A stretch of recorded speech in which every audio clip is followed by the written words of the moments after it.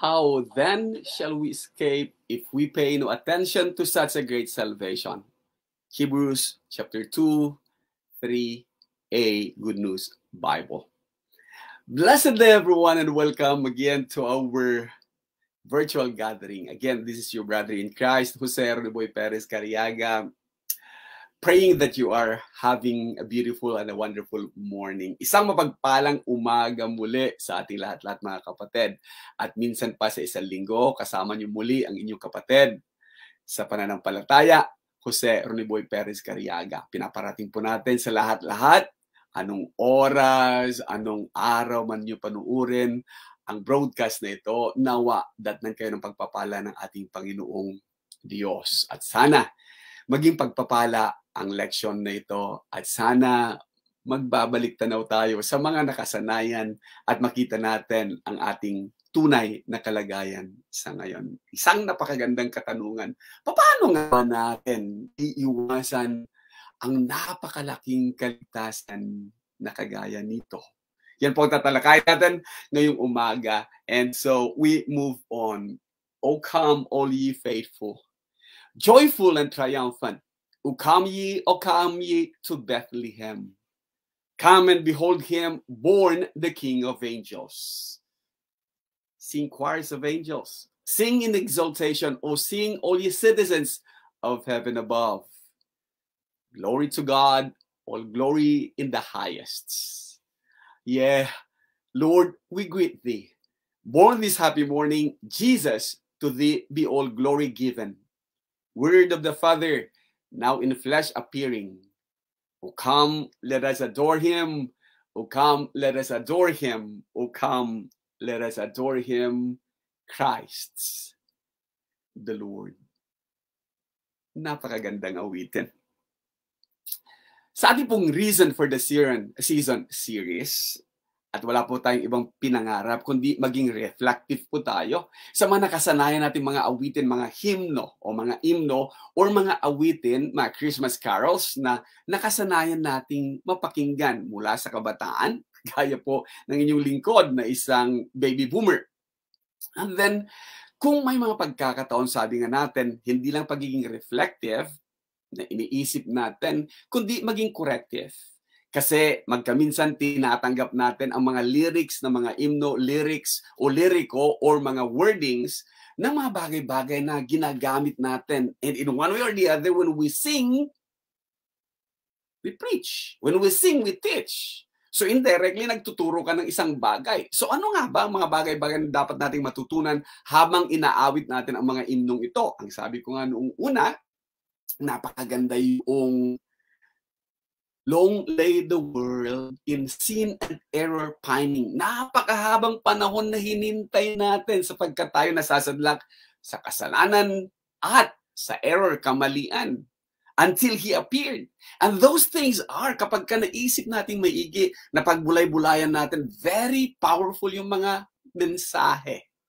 Kagaya din ngayon, informative din kasi one way or the other, hindi naman tayo nagkaroon ng ganitong impormasyon. Kasi dati-rate, pagdating sa Christmas, we just accepted it na parang gospel truth or we just negate it na isang bagay na parang magiging erehes ka kaagad-agad pag pinakinggan mo o kinanta mo. Or one way or the other, naiisip ng mga ilan sa atin, yung mga nakasanayan natin na nasa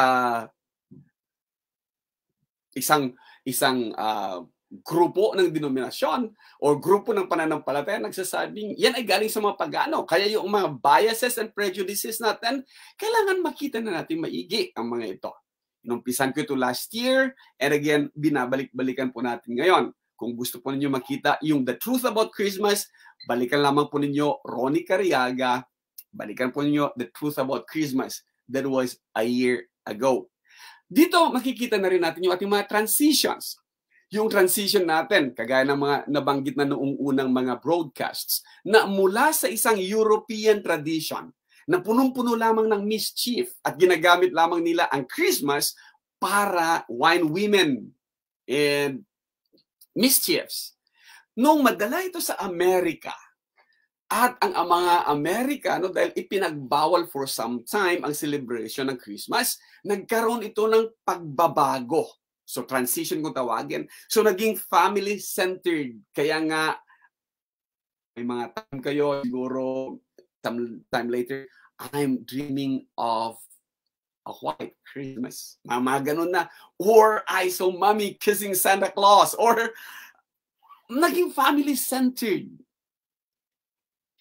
Sa mga Pilipino naman, na mayroong colonial mentality, gaya-gaya naman po tayo. So, ang mga awitin mula doon, nabitbit sa atin ang tradition ng mga yan, and then ginawan din natin ng sariling atin. Kaya hindi na natin masyadong inungkat saan ang puno at dulo nito, basta na lamang natin sinunod at gumawa tayo ng Filipino version.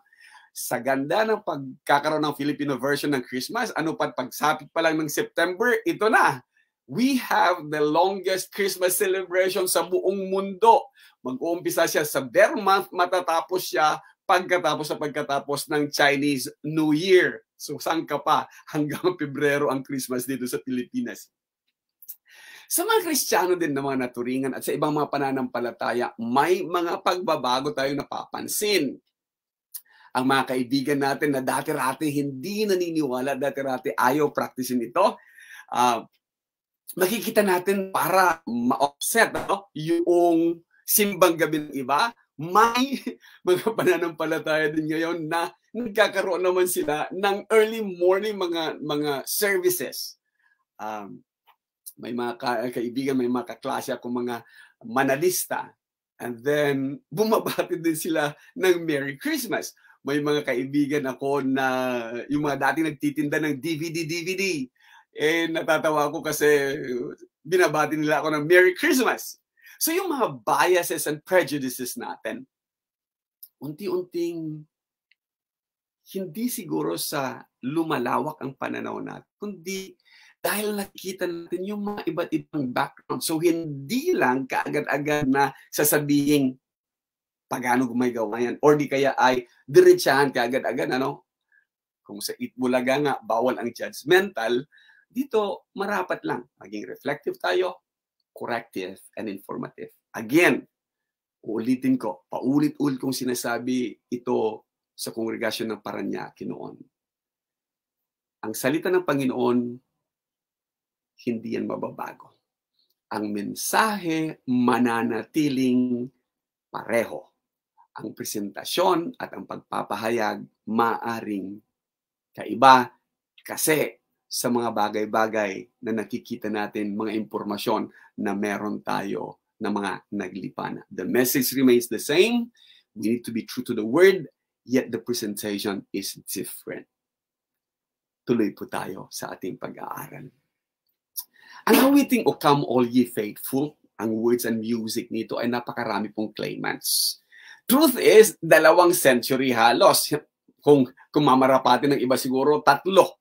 Na pinagtatalunan, sino nga ba talaga ang may akda? Sino nga ba talaga ang naglapat ng musika nito? Kung inyo pong mamarapatin, hanapin po ninyo ito at tingnan po ninyo maigi, i-type nyo lang yung O Come All Ye Faithful. Marami pong mga bagay-bagay kaagad-agad at mga links na lalabas doon. Kung inyo pong bibigyan ng panahon, makikita po ninyo, ang dami talaga. Ang iba nagsasabing mula sa 14th or 15th century. Kinuha po natin ang nagngangalang John Francis Wade, hindi lamang dahil ito ang mga nasa pangalan ng mga nasa Songs of the Church, nasa Christian hymns, at maging Songs of Faith and Praise, kundi dahil sa mga bagay na siya ang mayroong papel, o yung mga papel na hinanap natin, ang pangalan niya ang nandoon. So, si John Francis Wade ang sinasabing naglapat ng musika nito at siya din ang binibigyan nila ng nagsasabing siya maaari ang may akda kasi sa mga extant na mga manuscripts, pangalan niya ang ando doon. Si John Francis Wade ay isang English musician. Hindi ko na pupuntahan kung ano man ang ibig sabihin ng pagiging Jacobites or pagiging ng kung ano-ano pang mga naka-insert doon na sinasabing isang paraan daw ito para ma-decipher ang mga hidden codes. Hindi na po natin problemahin yon. Hanggang sa panahon natin, pinagdidipatihan pa rin yung translation niya ng natum vidite rigeman gelorum. Sinubukan nating i-pronounce, but that is the closest so far that I could get.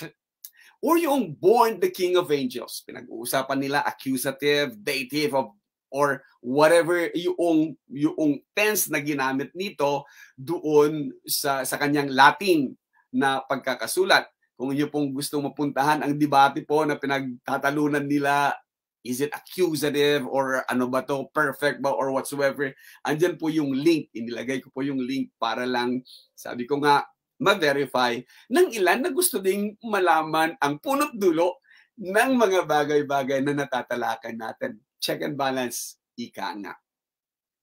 Subalit kung ano man yon, isang bagay talaga ang tumatak sa aking isipan dahil dito sa word na makikita nating maigi.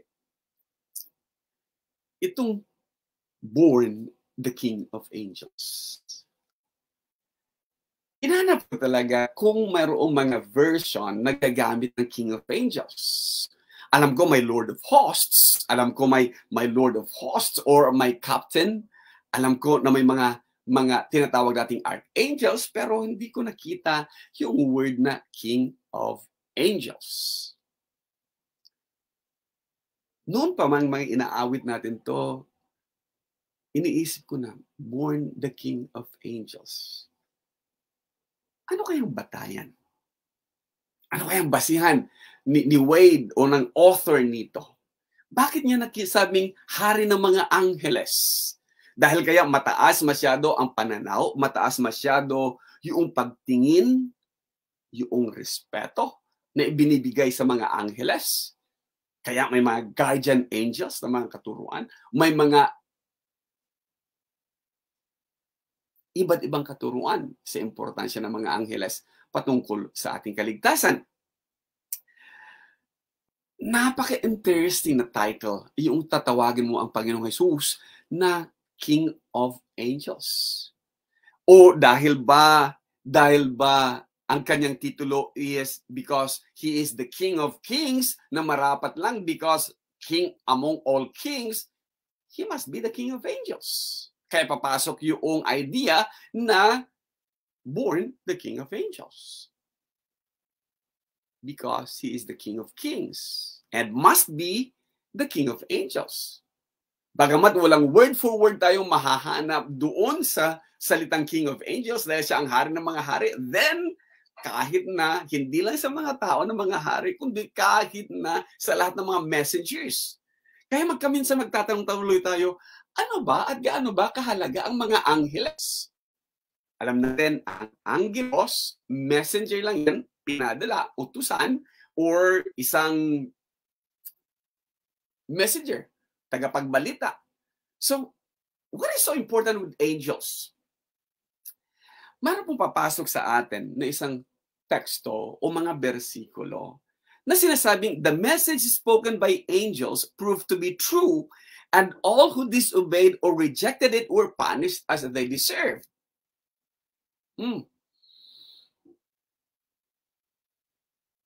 How important are the angels? Yung message is spoken by angels. And those who disobeyed or rejected the message spoken by the angels were punished. Magtatanong tayo ngayon, what message then were spoken by angels? When? Kailan sila nagsalita? Maalala ko, si Zacarias. Nung sinabihan siya magiging ama siya, hindi siya nanampalataya, hindi siya naniwala. Anong nangyari sa kanya? Mute. Until ilabas si John. Si Mary. Nung sinabi sa kanya, ang sabi niya, I am the Lord's servant. Sino nga ba ang mga hindi sumunod? Sino nga ba ang mga nag-reject nito? At anong mensahe ito? Particular, the message. Ano yun? Anong particular message ito? Sa Acts chapter 7, verse 51, makikita po natin ang speech ni Stephen o ni Esteban.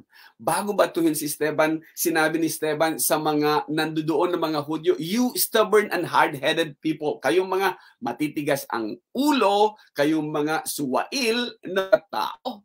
You are always fighting against the Holy Spirit, just as your ancestors did.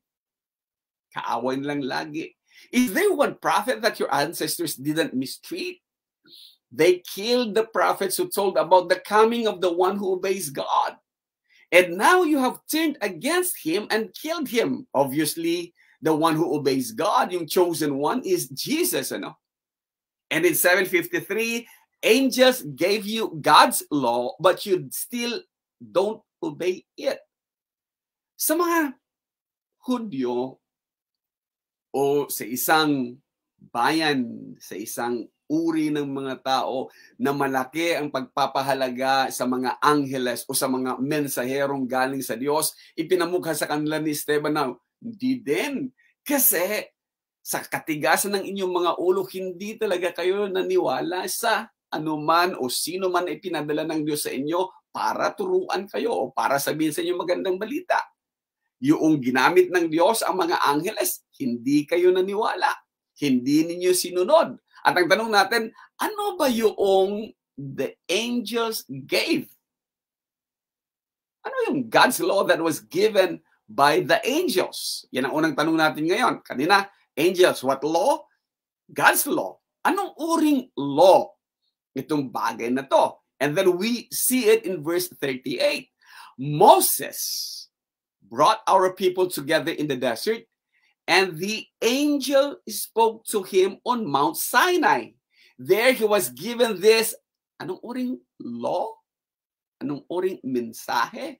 Anong uring message? Words.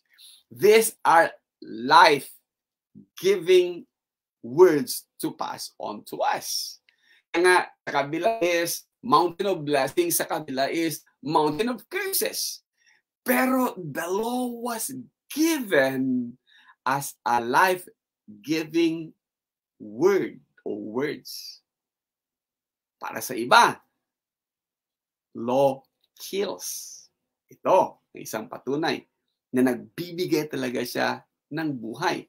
Kagaya din sinabi ng Panginoong Jesus, you study the law. Pero hindi nyo alam upang makahanap kayo ng buhay. But that tells about me. Ayon kay John. So what kind? Itong pinag-uusapan natin. The message spoken by angels proved to be true.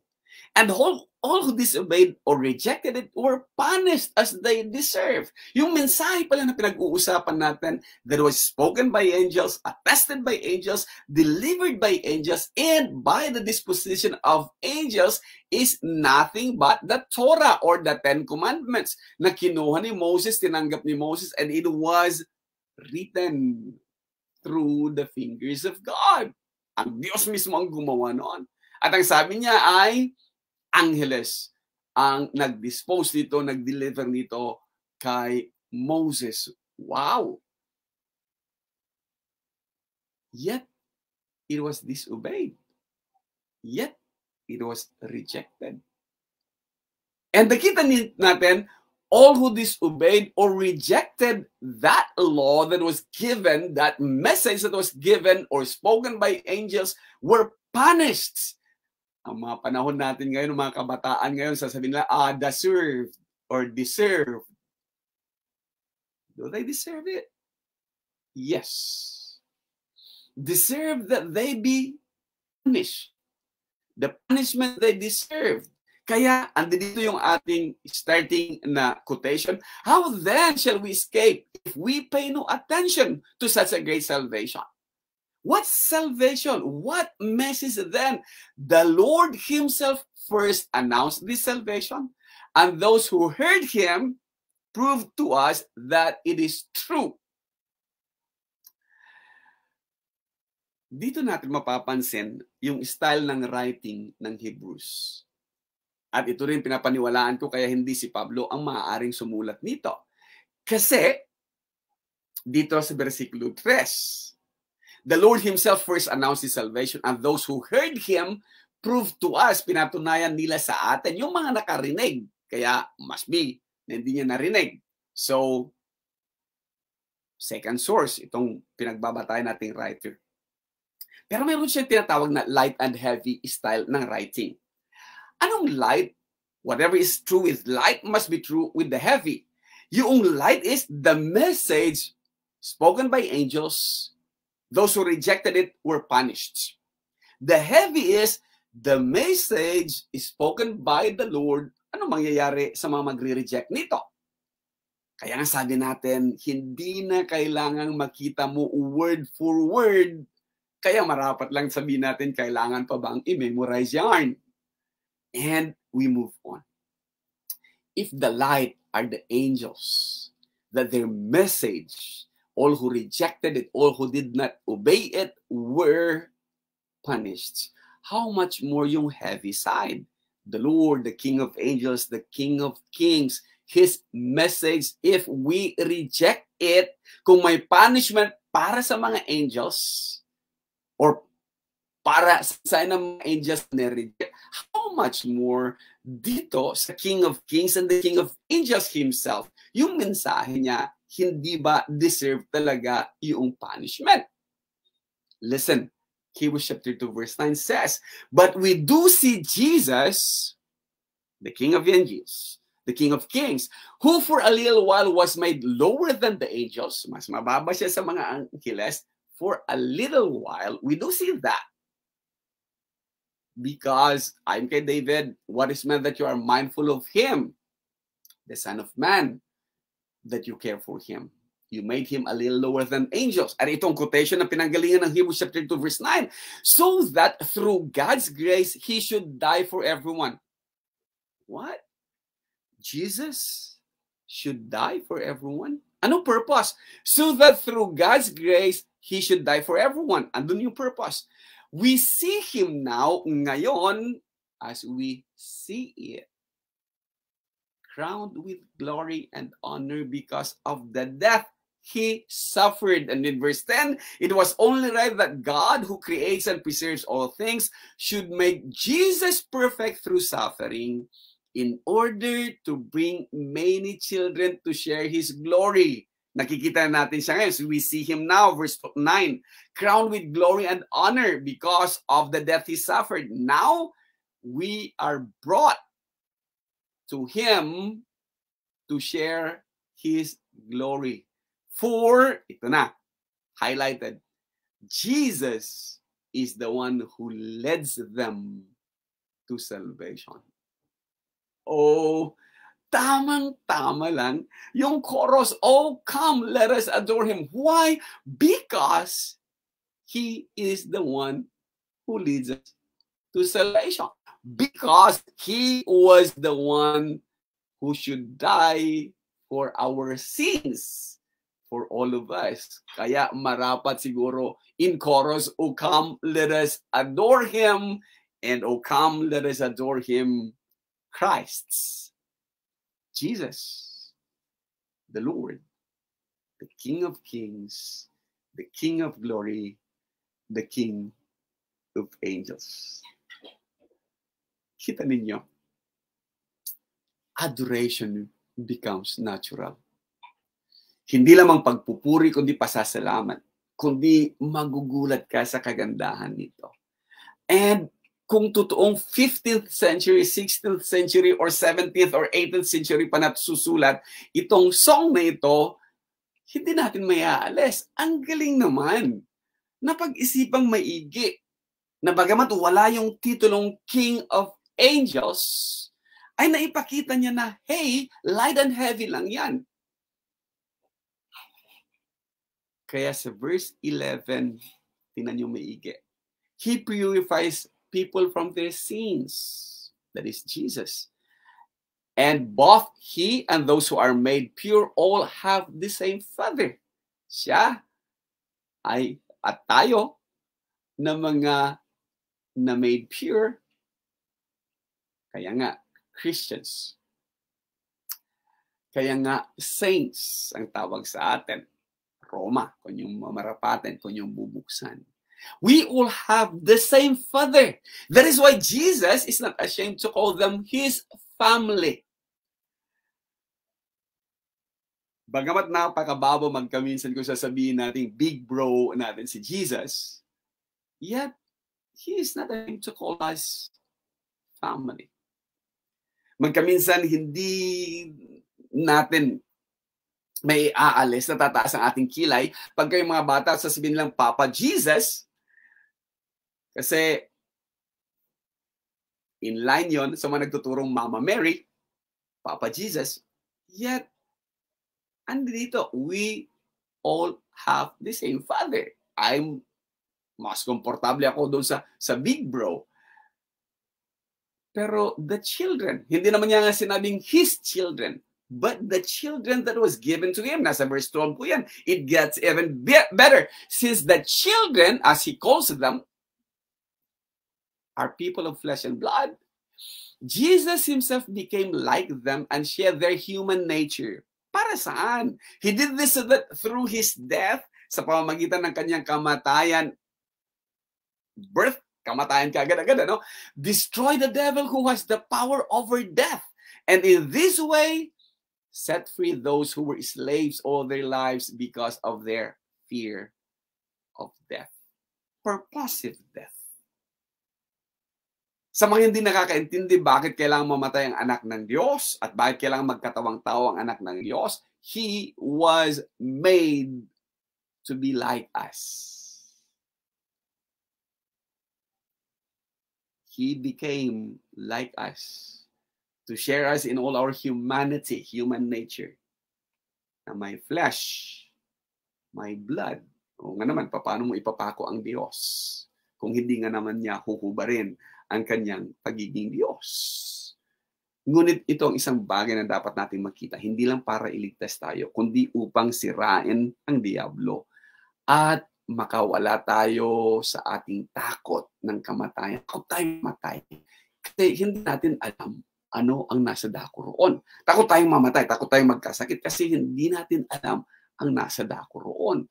Ngunit dahil pinakita ng Panginoong Jesus, nasa dako roon is life everlasting. Nasa dako roon, beyond this life, is a life with Him. Then, mawawalan tayo ng takot sa kamatayan. And that is purposive death.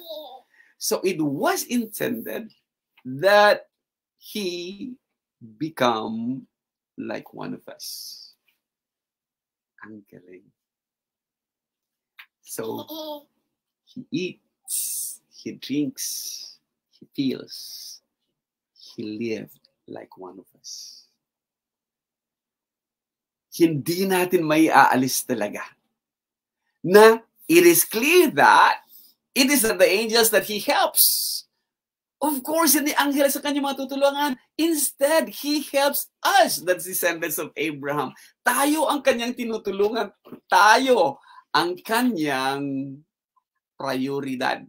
Tayo ang kanyang pinuntahan dito. So, tingnan niyo maigi ang paliwanag niya. This means that He had to become like His people in every way. He has to become like us in every way. Umiyak, nagutom, napagod, naghirap. He had to become like us in every way. Bakit? In order to be their faithful and merciful high priests. Magkano naman mangyayari kung wala tayong faithful and merciful high priests? In His service to God so that the people's sins would be forgiven. Upang sa ganon, ang mga kasalanan ng mga tao ay mapapatawad. Kaya ngayon, tingnan niyo maigi kanyang verse 18. And now, ngayon, He can help those who are tempted because He Himself was tempted and suffered. Ano mang pinagdadaanan mo, kapatid, ano mang pinagdadaanan mo, either personal, family man yan, social, spiritual, and everything, Jesus, pinagdaanan niya yan.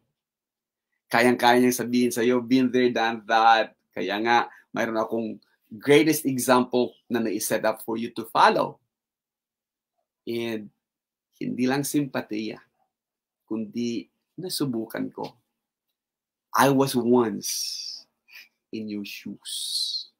Nasubukan ko papaano magutom, nasubukan ko papaano mapagod, nasubukan ko papaano mawalan ng mahal sa buhay, nasubukan ko kung papaano parusahan, nasubukan ko kung papaano ma-misrepresent, nasubukan ko kung papaano itakwil ng aking mga kapatid, itakwil ng aking pamilya, nasubukan ko kung papaano